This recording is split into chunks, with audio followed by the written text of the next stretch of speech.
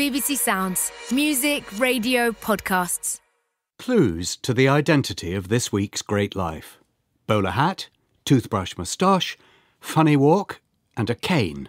And if you still haven't guessed who it is, then I will also tell you that I'm talking about arguably the most famous British silent film star ever, Charlie Chaplin. He's the choice of today's guest, comedian and writer, Mark Steele. Mark, as he was a silent artist, I suppose the best tribute to him would be 28 minutes of radio silence. Yeah, well, this did happen once. The BBC broadcast The Gold Rush, a silent film, and on the radio. And it was just, yeah, exactly that. Well, probably more than that, an hour, however long the film is, of just people laughing and you could hear the piano and that... They might prefer that to us. It went down very well in the audience. I'm sure the people at home will have loved it. I'm going to be honest and say I've never really given Charlie Chaplin much thought. I've seen some of his black and white films. They were obligatory viewing at children's birthday parties when I was little. But I've never been particularly captured by his humour. I never really got the point. I just don't find slapstick funny. What am I missing? Well, I think the first thing that you're missing, and this is not your fault at all, is that one of the tragedies of Chaplin is that he's been thought of as just a slapstick entertainer and ideal for children's parties and Saturday morning television in the 1960s and so on. And yet the themes he was dealing with were work and the Easy Street, there's a heroin addict in it. These were really serious films. He was much more poignant than that. And I think, you know, you can argue about whether he's funny or not, and that it largely is down to personal taste. But clearly millions of people did find him extraordinarily funny, enough that he was the biggest film star in the world. And at the same time, the poignancy of Chaplin is such that he arguably more, well, I think almost certainly more than any other person who would have called himself a comic, he actually changed. He did change the world. And so those two things he did, not separately, but together. I mean, that's not bad. As an egomaniac comic myself, I think I'm pretty jealous of that. You're right that as an adult, I did begin to see the poignancy, almost the tragedy in the performance. So the Tramp-like figure that people associate with Charlie Chaplin, that wasn't just supposed to be funny. I don't think so. Chaplin was an anarchist in a way, in that he hated the idea of people's individuality being destroyed and becoming part of a machine. He was in America at a time when the tramp was seen, was almost revered, particularly by people on the left, as people who were staying outside of the mechanisation, the industrialisation of society. And in particular, tramps were being... in America, were being hounded. There was a couple of weeks before Chaplin adopted the persona of the tramp. There were incidents in which hundreds of tramps were being attacked by the cops. They were seeking refuge in churches and so on. And it was exactly that point that Chaplin adopted the persona of the tramp. And I'm not sure if he did it consciously as a protest, but certainly it will have been in his mind that there was something about the tramp that said, I'm outside of the mechanised society that is being imposed upon the mass of the population. Do you remember when you first came across him? I first come across him in the way that I was describing, as on sort of Saturday morning, it'd be Laurel and Hardy, and then it'd be Buster Keaton, and then it'd be Charlie Chaplin, and I would think, oh yeah, he's a funny little man, and there's certain bits of slapstick that as a kid you do love, but I don't know, I must have been into my late 20s before I thought, oh blimey, there's all this to this bloke. He was someone, after all, who the Nazis described as a disgusting little Jewish tumbler, as boring as he is filthy. Now, if you managed to... No, he wasn't, but it's fascinating that they thought he was. What makes a person go into comedy? Charlie Chaplin's case, you may say hunger, but you were never hungry, were you? What made you go into comedy? I mean, it's a really brave thing to do. I don't think it is that brave, Matthew, because you're sort of... It's all you can do if you're a comic? I mean, I'm just hopeless at everything else. Did you fail at a lot of other things? Yeah, I was a milkman, and I was pretty much the worst milkman there's ever been. Missed out whole streets, not just the odd house. Let's just hear a little bit of Charlie Chaplin. That there isn't much, but here he is speaking, yes, actually speaking, in 1952 as part of a panel discussing his film career and how he manages to do all the different roles in his films. I don't really quite know. I know this, that I'm very uneasy if other people do it for me. I find the voice rather what I expected, actually. I don't think I've ever heard him. Chaplin, just from that little clip, yes, you get a sense that he's someone who's learnt to put on a slightly, as you would have had to do in that time, sort of rather ridiculous clipped sort of accent. Someone trying to be posher than they are. Actually, let's just listen to it again. I don't really quite know. I know this, that I'm very uneasy if other people do it for me.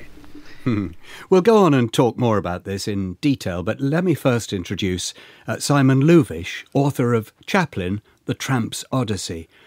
Simon, how do you see Chaplin? As a political rebel, a radical like Mark, or just a performer who got a lucky break?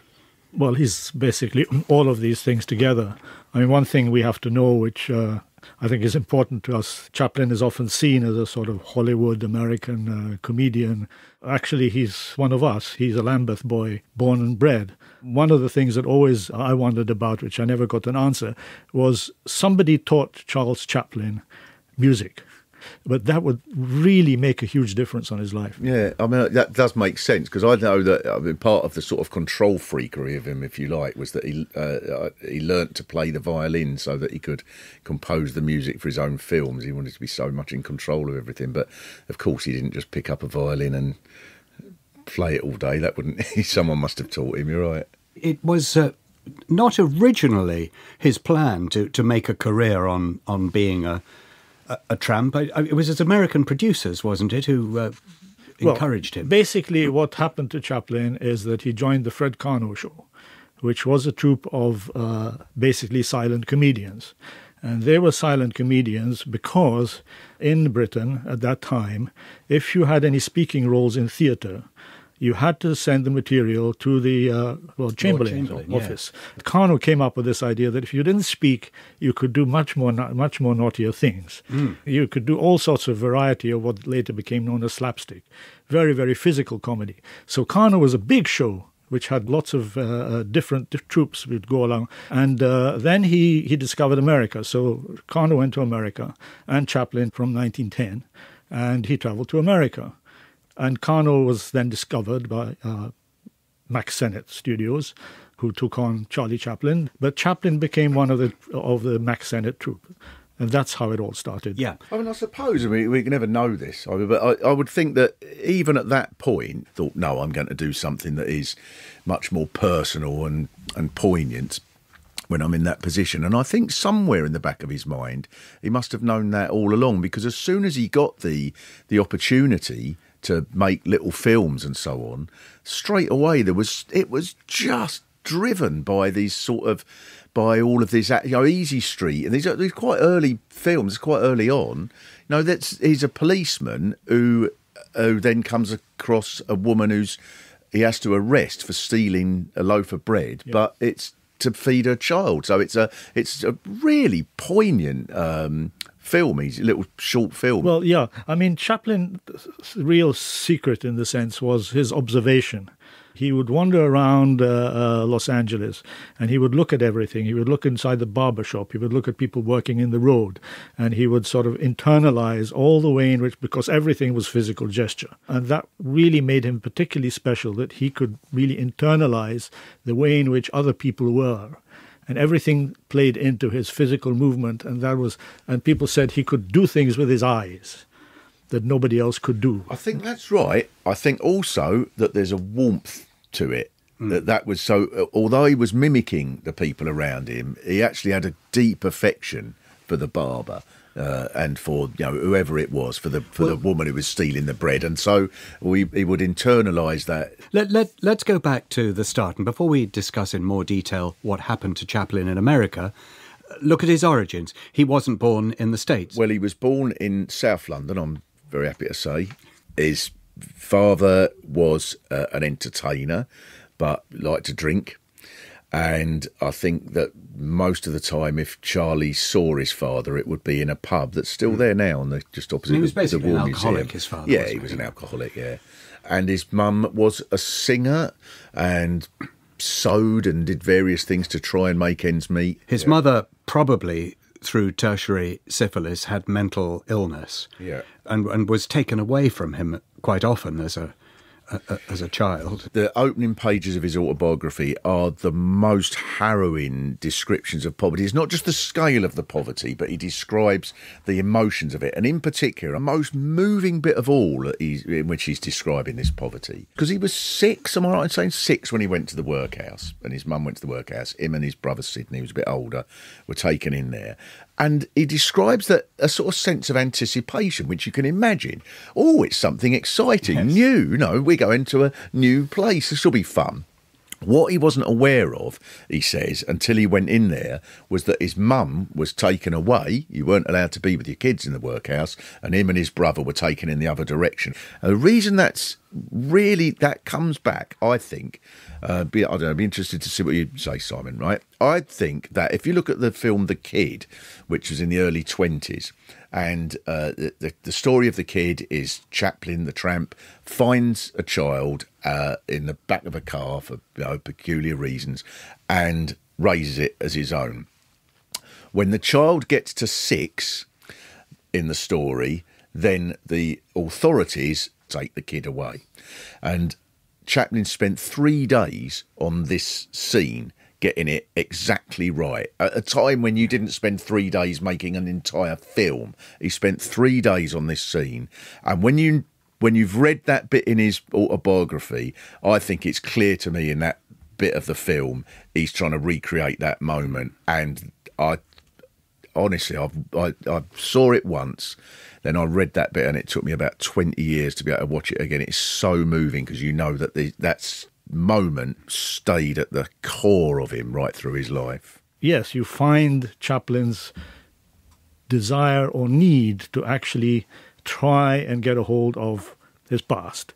But the workhouse that he was in was fairly awful, but he was taught to read. Yeah. So these are the really important things at that time.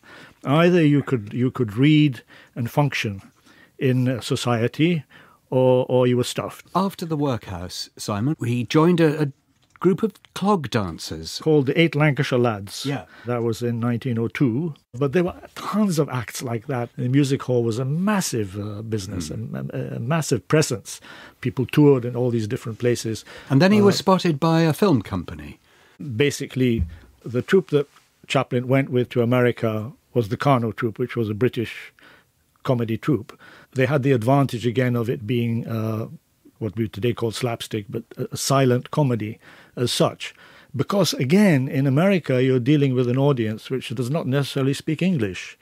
If you want to get to the audience of the sort of ordinary working people, then you've got a lot of people there that either speak German, they speak Polish or whatever.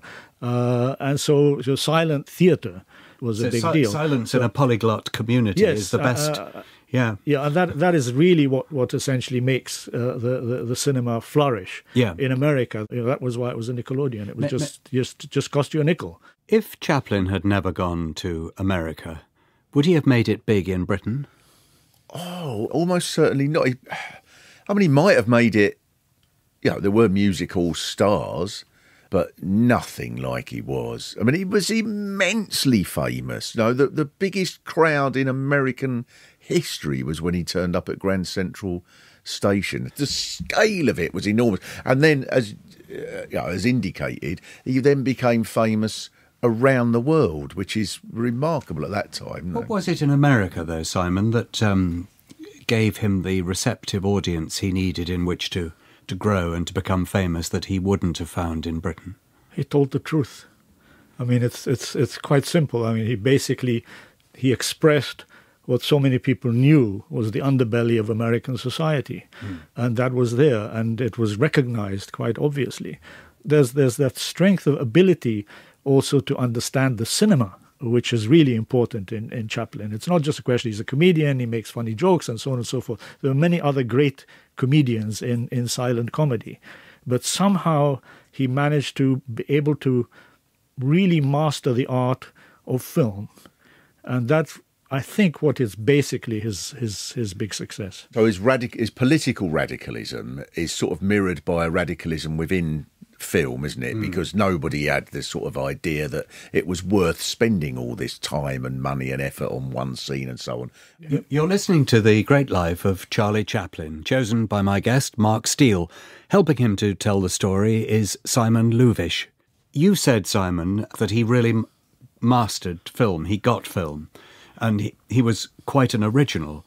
How early on did he become able to, as it were, call the tune in the films that he was making? Because generally, in filmmaking in the United States, the actor doesn't get to direct. And so he just decided to move on to another play where he was more famous, and then he had his own studio. That was the key. Quite soon in 1916, the Chaplin studio is there, and then everything becomes his idea. So everybody has to wait around in the studio forever and ever and ever until Chaplin has decided what the scene is and how it should be, and then he made and he received an enormous amount of money for this. So he was able to do what he wanted. Confidence to be like that is immense. So you've become exactly what all the people going into comedy would ever dream of being, and then you go, no, that is only step one. I'm going to get rid of all of you lot, and I'm going to use this position to take control of it because I have my own vision of how I'm going to transform film. That's quite an extraordinary sort of place. Yeah, but here's the paradox. He was, by this stage, making a lot of money himself. He'd become a plutocrat, hadn't he, Simon? He almost joined the class of people that he was mocking. He had to become rich because he had to control the studio United Artists that he had set up with a couple of other people. So basically, he really needed money to be free. There was no doubt about that. I think that's right, but I think also he did love being rich, and the scale of the wealth. Oh, there's one statistic I love. Is at one point his income was 5 times greater than the combined income of all 9 members of the Supreme Court. I think he was the second highest paid person in America after the boss of US Steel. He became quite a domineering character, at least as a filmmaker, didn't he, as a director, Simon? Well, the director has to be dominating, so it's not a problem. I mean, I think that Chaplin became rich, but not in the sense that, he didn't have gazillions of dollars set by. He spent it on doing the films.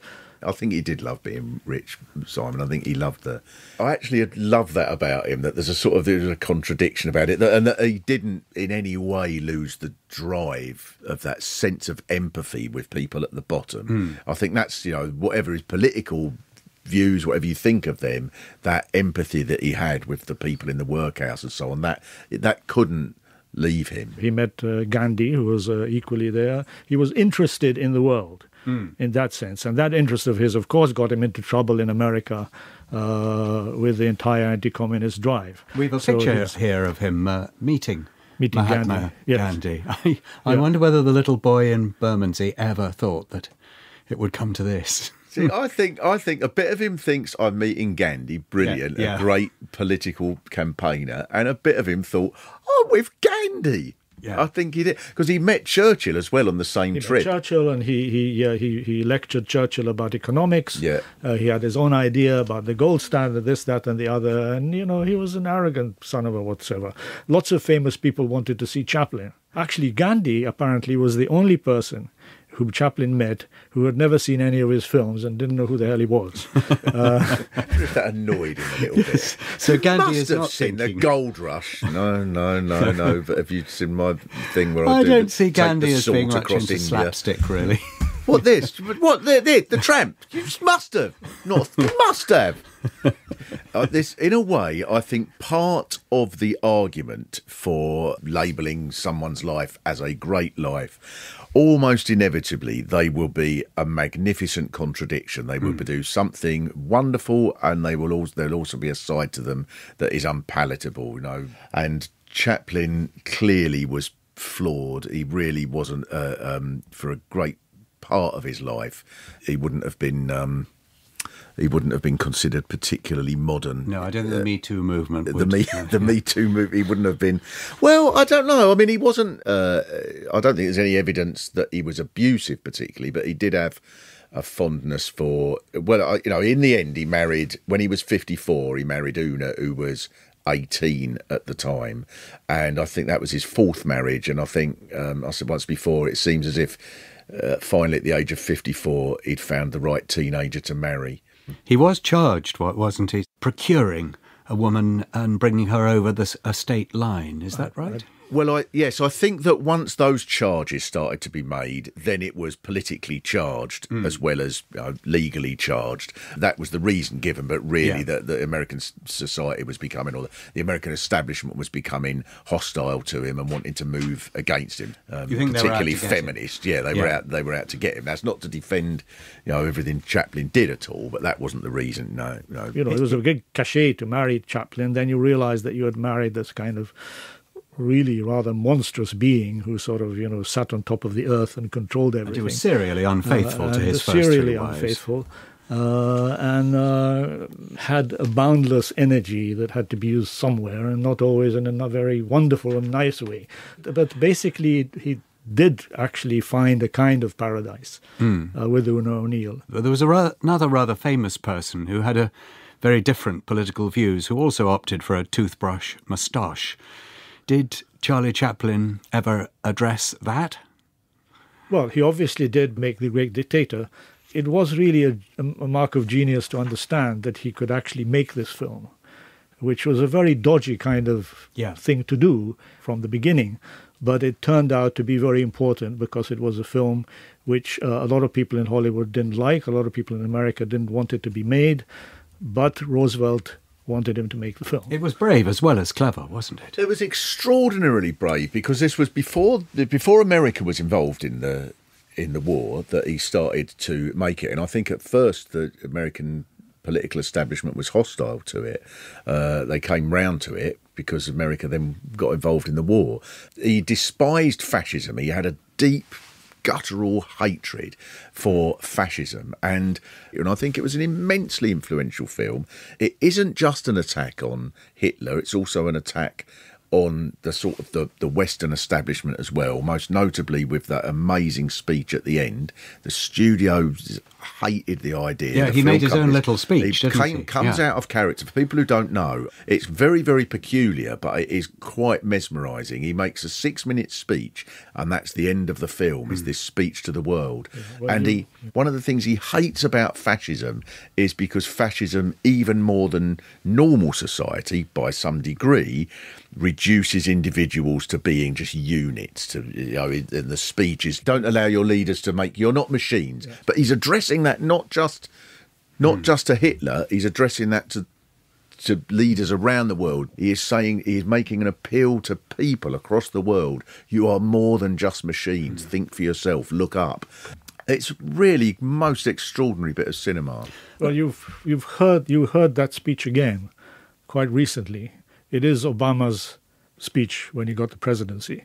And if you sort of pull out Obama's speech, and you'll see how much of that resonates with Chaplin's speech in The Great Dictator. Wow, I hadn't noticed you should check it out. It is very interesting in that sense. It may be just a coincidence, but I remember hearing it and think, wow, this is Charlie's speech. Then after the war, in 1952, the Americans refused him entry back into America, Simon. Very briefly, how did that happen? Well, what happened is this. In the context of the House Un-American Activities Committee, many people were suspect, including, of course, Chaplin. And particularly because during the war, when America joined the Soviet Union in the war, he became very active in aid for Russia. And that's what brought him to the attention. So he was the main target of the Un-American activities because he had never become an American citizen. That was one thing against him. On his way to premiere in London, so his visa was revoked and he was told that he couldn't enter, except he would have to go to Ellis Island and reapply at that point. So he was essentially exiled. And he chose Switzerland, Mark, for tax reasons? I suppose that's possible, isn't it? I don't know. Maybe my sort of affection for him has overlooked that. But yeah. The Swiss epilogue, as it were, to his life. Did he carry on making good films? Oh, the last film is a tragedy. I mean, I can't watch it. Countess of Hong Kong. Because Marlon Brando was in this film, wasn't he? Marlon Brando could not really deal with a director who told him what the character should do. Two great egos that clash. I think the last thing that he did that was truly Chaplin-esque was after he died, because his coffin was stolen. And these thieves went into a garage and they stole his coffin and they lost it on the road. And it was just the most magnificently Chaplin-esque. He would have absolutely loved it. And they dropped it down some stairs and all sorts of wonderful, that really ought to be on film and done with and done sort of with some sort of little words over the top. Oh my God, the coffin's fallen down the road. You've taken us to the end mark. He died in 1977, aged 88. Is his work still relevant, do you think, in the sense that could you just watch him as a very good actor and filmmaker, or has he now to be seen as a museum piece?